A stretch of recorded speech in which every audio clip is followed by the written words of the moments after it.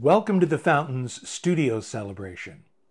If you're a regular viewer, you know that every week we have a rotating group of volunteers who serve as readers leading us through each studio. And we're grateful for Denise Rajeski for faithfully assigning volunteers each month. Going forward, we're going to try a new sign-up method using the Sign Up Genius app. This way, volunteers can choose their own dates for helping out.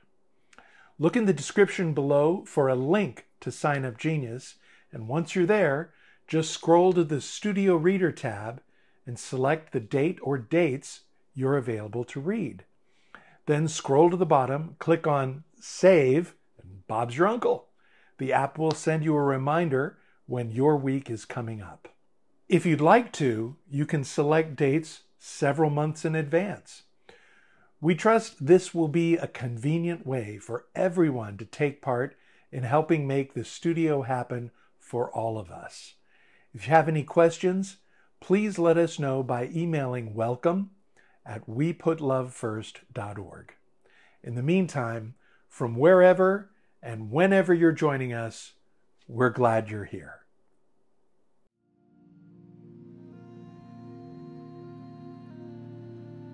Join us as we get in the Spirit. Surprising God, you come to our lives in ways we do not expect. We ask for success. You teach acceptance. We ask to be loved. You ask us to love. We ask for ease. You challenge us. We ask for a triumphant Messiah. You come as one obedient to death. We glorify the winner. You glorify the loser who died on a criminal's cross. Walk among us, surprising God of peace. Be present in our time of celebration. Blessed is the one who comes in the name of the Lord. Hosanna in the highest.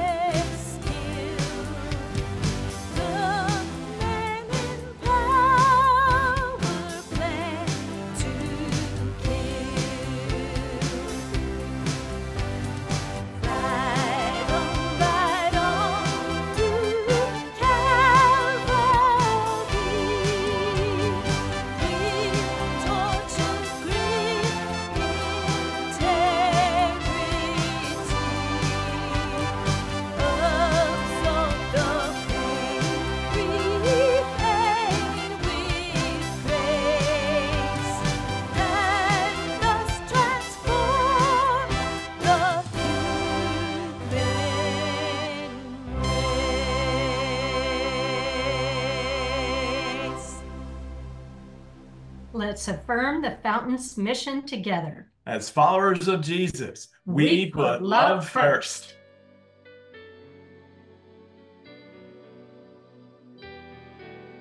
Today is Palm Sunday. We remember the story of crowds cheering and shouting, "Hosanna in the highest! Blessed is the one who comes in the name of the Lord." In one gospel, they waved palm branches.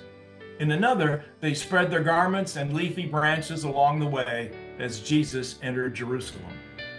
But the cheers were shallow and the celebration short-lived. The cheers held back the inevitable only briefly. Jesus' revolutionary message was too much to bear for those in charge of the status quo.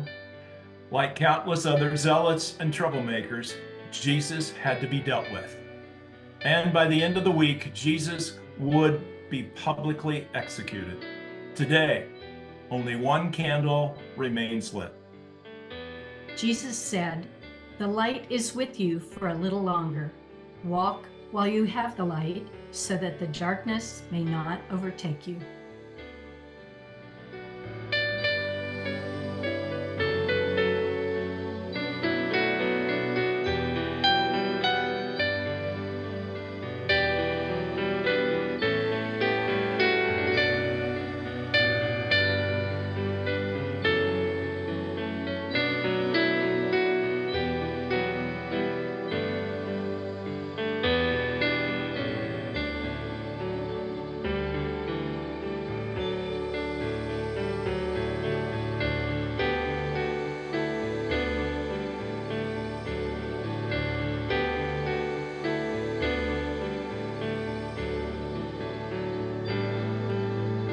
Goodness is stronger than evil.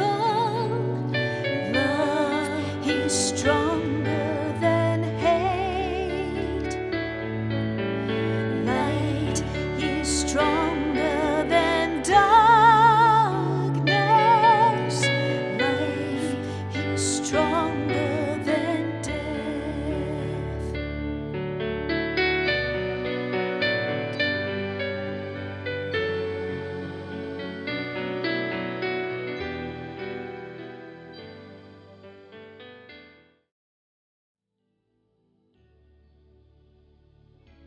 As we come to this time of quiet and openness, may we breathe deep. Still the chatter in our minds and open ourselves to the nearness of the source of life. We breathe in a rhythm that connects us with all of life. And in the quiet, we long for our souls to be at rest. In the quiet, may we sense the presentness of the Spirit in us, around us, and in all times and places. May we be grateful for an awareness of the gift of life, and may our hearts and minds be open. Be with me, Lord.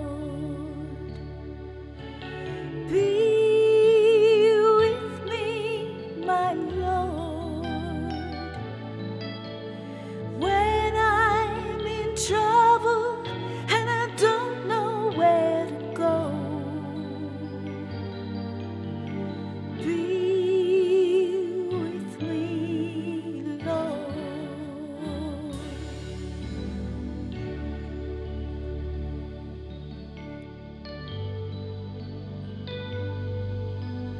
God of all times and places, we confess that we would rather join the crowds than stand alone. We prefer the popular point of view to a solitary witness for justice and truth. We like safety and security while shrinking from the risk of involvement. We sing Hosanna when everyone else is doing so, but not when the hostile Good Friday forces may hear us. We do not like to admit our lukewarm response to you, but neither do we want to be considered fanatics. Be patient with us, God. Strengthen us to not be anxious or run away from your call on our lives, even when events on the horizon seem ominous. Remind us that you'll be with us in every part of life. This is our prayer.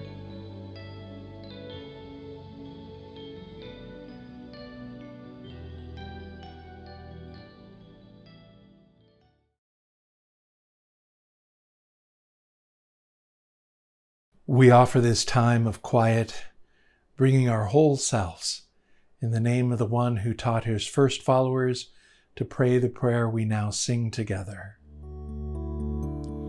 Our Father who art in heaven, hallowed be thy name. Thy kingdom come, thy will be done, on earth as it is in heaven. Give us this day our daily bread, and forgive us as we forgive others, and lead us not into temptation, but deliver us from evil. For the kingdom and the power and the glory are yours forever.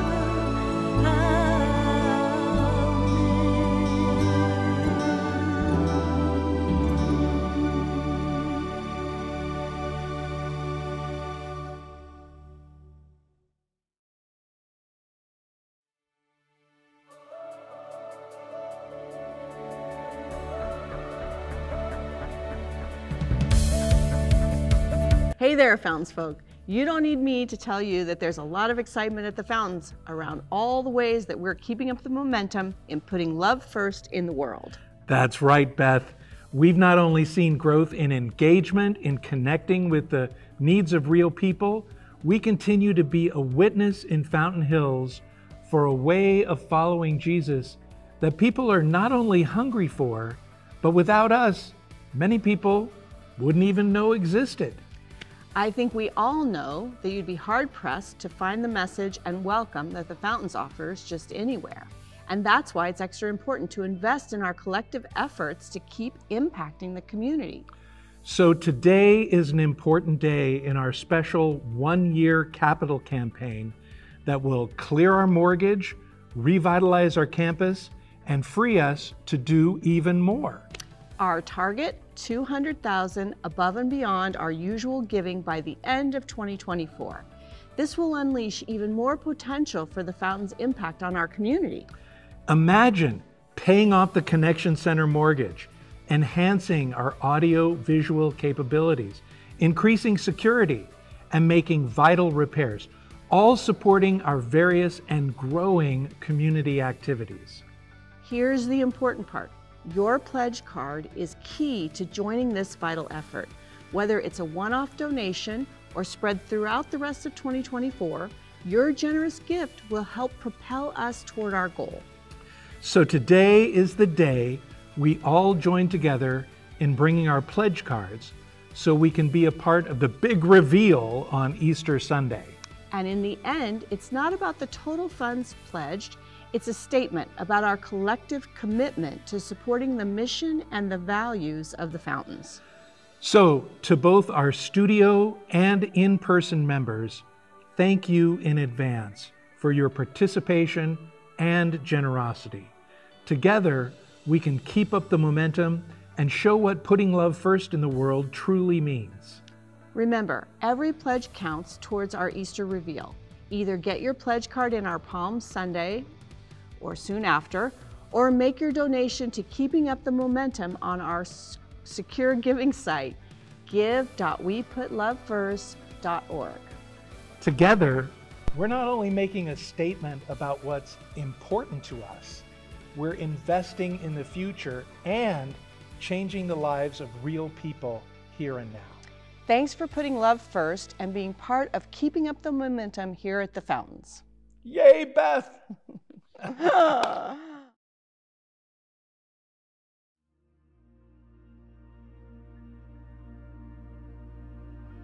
At the Fountains, we are agents of change.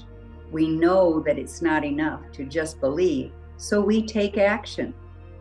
We strive to work together as followers of Jesus to be there for one another and find creative ways to make the world a more just and peaceful place. So as we gather both virtually and in person, we hope you take the initiative to support the Fountains financially. To make an online donation, you can either go to give.weputlovefirst.org, or you can press the Donate Here button on the Fountains homepage, weputlovefirst.org. You can also download the Vanco mobile app. Search for the Fountains and follow the instructions, or you can open the camera app on your phone or tablet and point it at the QR code on the screen. Both will take you to our secure giving page. And of course, you can always send a check. The Fountains continues to be a catalyst of putting love first in our community and beyond. May we give with joy, confident that we are taking part in living out Jesus' call in our lives. Thank you for your support.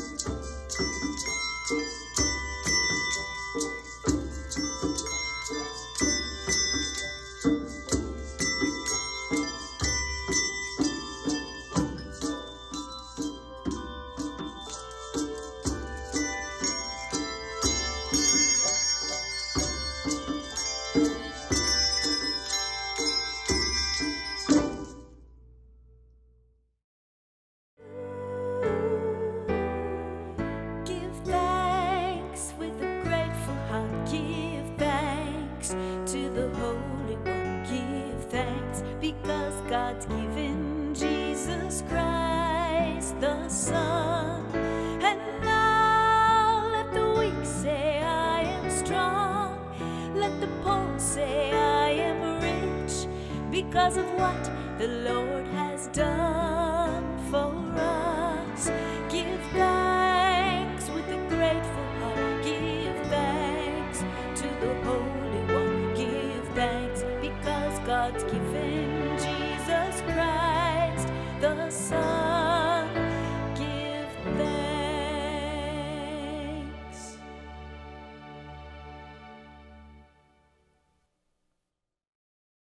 The book of Proverbs is a compendium of metaphor and short sayings that was compiled maybe 2,500 years ago, right after the Jews returned from their exile in Babylon. And although it's often been claimed to have been written by King Solomon to add some authority, it's actually 5 different sections that are pretty obvious to the careful reader. They all come from different places, the 4th of which is actually modeled on an older Egyptian text, the instruction of Amen-Em-Op. The whole goal was to encourage the student to acquire a personal standard of values and practical know-how in this crazy world. It's part of the wisdom literature because, as you'll hear in our passage, it appeals to the student to open up to wisdom, for it is only in so doing that we can truly be whole human beings.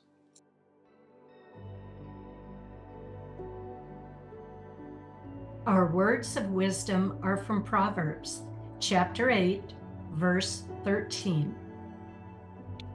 If anyone respects and fears God, they will hate evil. For wisdom hates pride, arrogance, corruption, and deceit of every kind. Hear what the Spirit is saying to the church. Thanks be to God.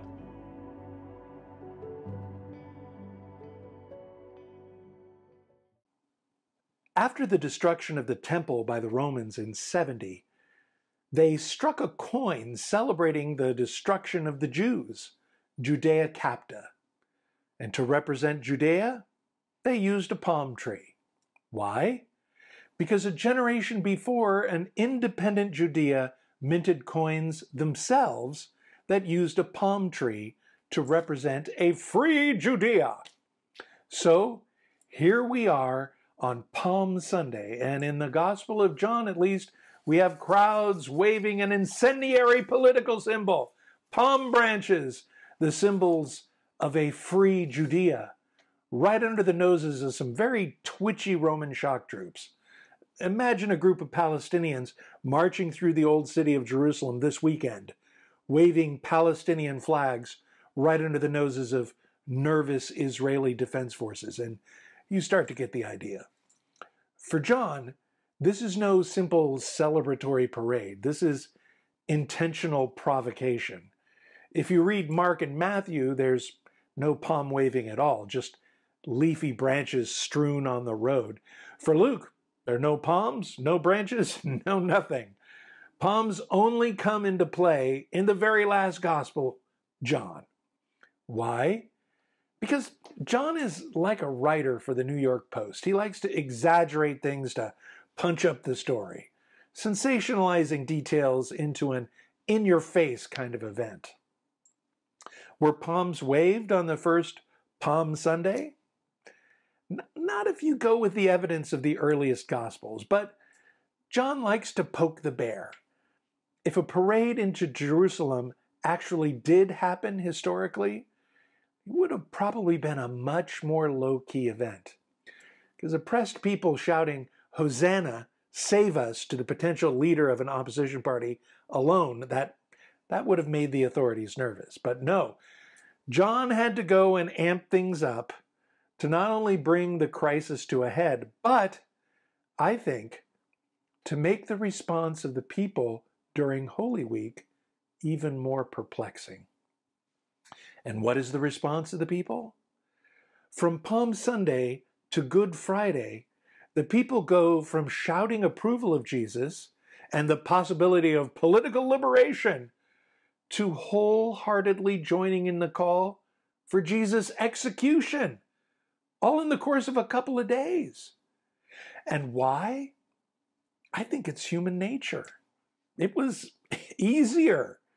People know oppression when they see it. People know exploitation when they experience it. People recognize injustice when it's staring them in the face. But when it comes right down to it, we'd much rather have someone else deal with it than get involved ourselves. The crowds who cheered Jesus on during his entry into Jerusalem were ecstatic at the prospect that oppression might be ended and justice might be done, just so long as somebody else did it. But turns out Jesus wasn't a wave a magic wand and magically make all things right kind of guy. He told people what was necessary for oppression to end and justice to be done. And it was simple: to follow his lead in coming together and making it happen. And the people responded with a resounding, no thank you. They even went so far as to join in calling for the death of the one who had the audacity to suggest that they should get involved. Forget it! Too dangerous, too inconvenient. I mean, the devil you know is better than the devil we don't, right? And that's why it's good we keep telling this story, because it's a cautionary tale about human nature. The crowd's not stupid. They know what needs to happen. Just like our Proverbs passage today, they hate evil. They see it in the pride, arrogance, corruption, and deceit of those who are oppressing them and others. But the cost of standing up to those forces is just too much. You see what they did to Jesus? No, thank you. And herein lies our challenge for today. Nothing has changed. We see the evil, the pride, arrogance, corruption, and deceit of those who are oppressing others. We're not stupid. We know what needs to happen. But the cost of standing up to those forces is just too much. We would much rather spend all our energy praising Jesus for his sacrifice than join him in his work. Instead of being people of the way and practicing the gospel of Jesus, most conventional Christians obsess over the gospel about Jesus. Why? Because it lets us be cheerleaders for someone else having done the hard work and just lets us off the hook. Evil just exists. Suffering exists. Injustice exists. What do you expect me to do about it? I'm just one person. Well, that's the theme of one of the hardest Kurt Struckmeyer chapters that I've read. Hard because it's 40 pages of detailed examples of how religious people in general and conventional Christians in particular have been complicit in centuries of injustice, oppression, and downright evil. And the vast majority of folks just go along with it. Like those Palm Sunday crowds shouting, "Save us! Save us!" Christians know oppression and injustice when they see it and experience it. But the expectation that they do anything about it themselves is just too big of an ask. If you haven't already picked up a copy of Kurt Struckmeyer's book, The People of the Way, to follow along with this message series, I encourage you to do so. And while this chapter, The Banality of Evil, is hard to read, it's also really important.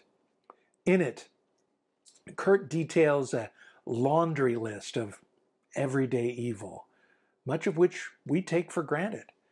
Be it the serial killings and mass shootings that are now almost daily events, to the genocides of Hitler, Stalin, and Pol Pot reaching death tolls of unfathomable magnitudes, to today's out-of-control killing and starvation of innocent Palestinians in Gaza.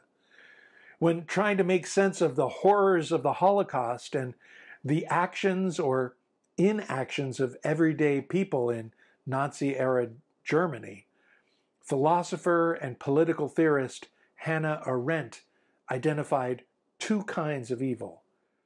Radical evil is everything from the kind of evil done one-on-one by sociopaths to the kind of evil that is established and carried out by societies who have normalized brutality and injustice. But the second kind she called banal evil. The noun banality refers to something that is typically ordinary, commonplace, familiar, and unexceptional. It's the kind of evil that in the end we are all culpable with. as Alexander Solzhenitsyn wrote, if only there were evil people somewhere insidiously committing evil deeds, and were necessary only to separate them from the rest of us and destroy them. But the line dividing good and evil cuts through the heart of every human being. If we're honest, we can make a list of all the ways seemingly good people in America and in all other countries are regularly complicit with evil. Evil acts, evil policies, evil laws, evil systems, and evil events. It's no wonder so many politicians are seeking to repress what our children are being taught in history class, from slavery to Jim Crow to the genocide of Native Americans and the expropriation of their land, lynchings and race riots like the Tulsa Massacre of 1921, continued racial discrimination in jobs, housing, education, and politics, police bias, race-driven mass incarceration in our prisons, immigration policies that punish non-Northern European Christians, rampant anti-Semitism in every industry and institution, the unconstitutional and inhumane internment of Japanese Americans during World War II, the continued dehumanizing and subjugation of women, the discrimination against LGBTQ plus people, not to mention our government's overthrow of multiple other countries, and our own country's assassination of foreign leaders, and the growing knowledge of our having tested drugs and diseases on unsuspecting American citizens without their consent. Need I go on? It's exhausting. And if we as Americans committed ourselves to an honest conversation about our history, it might cause us to rethink the dominant narrative of our perfection as a country and initiate change going forward. But most Americans never question the domination systems that shape our culture. And despite many people's claim that we're a Christian nation, there's a notable lack of introspection, empathy, and compassion that you'd think would come along with that identity. Baptist preacher and theologian Clarence Jordan wrote, "We must be really grieved that things are as they are. Those people are not real mourners who say, 'Sure, the world is a mess, and I guess maybe I'm a bit guilty like everybody else, but what can I do about it?' What they're really saying is that they are not concerned enough about themselves or the world to look for anything to do. No great burden hangs on their hearts. They aren't grieved. They don't mourn." So here's the challenge. Are we going to be like those Palm Sunday crowds, whipped up into a temporary enthusiasm for making things right, only to have second thoughts when faced with the work it's going to take? Or are we able to muster the ethical introspection and empathy towards others that melts our indifference toward the fate of others and take up Jesus' call to change the world? Conventional Christian practitioners of the gospel about Jesus have made religion into a hyper-spiritualized and hyper-personal exercise that focuses first and foremost on one's own salvation. Outside of your basic acts of charity here and there, the bad stuff going on out in the world, that's not my responsibility. But the gospel that Jesus practiced himself was about engagement with the big issues in life and how we treat one another in community. Because they saw the promise of what Jesus had to offer, those Palm Sunday crowds were excited, but only until they realized the implications of Jesus' call in their personal lives. Then they either quietly melted away, or became part of the crowd calling for the execution of the troublemaker. The Greek word for evil is kakos. It's where we get the word cacophony. It suggests a lack of something, of being not quite whole. And if you haven't noticed, the world we live in is anything but whole. And our Proverbs passage today is a direct response to that reality, saying, if anyone respects and fears God, they will hate evil. And if you don't like the word hate, go with have a strong aversion to evil. Because wisdom, a primary goal of people of the way, has a strong aversion to pride, arrogance, corruption, and deceit of every kind. But not the kind of aversion that causes us to turn away in fear and apathy. It's the kind of aversion that demands a response. As Robert McAfee Brown wrote, whatever the status of evil in the world, I know that the only God in whom I can believe will be a God found in the midst of evil, rather than at a safe distance from it. In the midst of it, not just waving a palm branch and counting on someone else to do the heavy lifting. It's a kind of commitment that not only recognizes the superficial for what it is, but is willing to go beyond that then, to be totally engaged. Once upon a time, there was a little farm boy who lived miles from the nearest town. One day he was in town running errands with his folks when he saw a poster announcing a traveling circus coming to town the next weekend. Well, he'd never seen a circus before, and he could barely contain his excitement. "Daddy, can I go?" Even though the family was poor, his father saw how important this was to the boy and said, "If you get your Saturday chores done ahead of time, I'll see to it that you have the money to go." Well, come Saturday morning, the chores were all done, and the little boy came downstairs dressed in his Sunday best. His father handed him a $1 bill, the most money the boy had ever had at one time his whole life. The father cautioned him to be careful and sent him on his way to walk to town. The boy was so excited his feet hardly seemed to touch the ground the whole way. When he got there, people were lining Main Street, so he worked his way through the crowd until he could get to the front and see what was going on. And there, lo and behold, right before his eyes, passed the spectacle of the circus parade. It was the most exciting thing the boy had ever seen. There was a band. There were exotic animals in cages. There were acrobats, a calliope, and even a family of elephants lumbering down the street. And finally, after everything else had passed, came the clowns with floppy shoes and baggy pants and brightly painted faces. As one of the last clowns passed by where the boy was standing, he reached into his pocket and handed the clown his precious $1 bill. And with that, the boy made his way back home.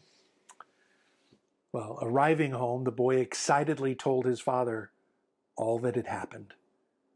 Heartsick, the father couldn't bring himself to tell the delighted boy that what he thought was the circus was actually only the parade.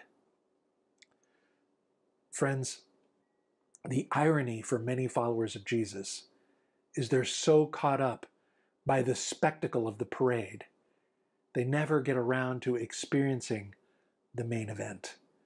They're so focused on the superficial pursuit of their own salvation, they miss the deep engagement with the bigger picture. They miss the forest for the trees, or mistake the parade for the circus. The people of that first Palm Sunday loved themselves a good parade, but they weren't ready for the whole show. Does that make them evil? Nah. It makes them human beings, caught up in the normalcy of civilization. The question for us is, Are we going to follow in their footsteps, too busy or unaware to push back against the arrogance, corruption, and deceit of the world? Or will we let Jesus fine-tune our sensibilities enough to not be satisfied with letting the world stay the way it is?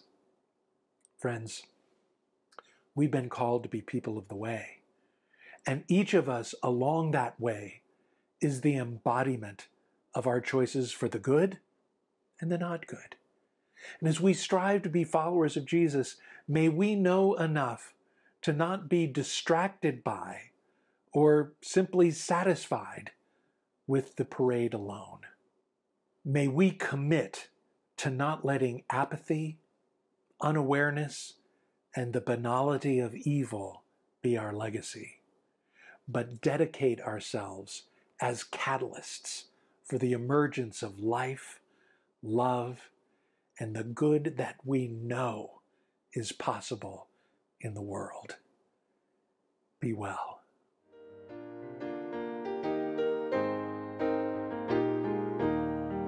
Summoned by the God who made us rich in our diversity, gathered in the name of Jesus, richer still in unity. Let us bring the gifts that differ and in splendid varied ways sing a new church into being, one of faith and love and praise. Trust the goodness of creation, trust the Spirit strong within, there to dream the vision promised from the seed of what has been. Let us bring the gifts that differ and in splendid varied ways sing a new church into being, one of faith and love and praise. Bring the hopes of every nation, bring the art of every race, weave a song of peace and justice, let it sound through time and space. Let us bring the gifts that differ and in splendid varied ways sing a new church into being, one of faith and love and praise. Draw together at one table all the human family, shape a circle ever wider and a people ever free. Let us bring the gifts that differ and in splendid varied ways sing a new church into being, one of faith and love and praise.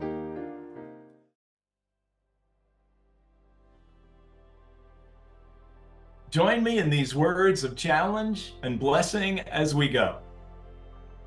Whenever we are serving a noble and unpopular cause with selfless devotion, holding to the ideals of truth and justice, That is Palm Sunday. whenever we are seeking to uplift the fallen, to comfort the brokenhearted, to strengthen and encourage the weak and hopeless, That is Palm Sunday. whenever we are working bravely and persistently in the face of abuse and criticism to establish more equitable relations in the world, That is Palm Sunday. whenever we are sacrificing our lives in behalf of what we believe to be the service of love for all humanity. That is Palm Sunday. Go in peace.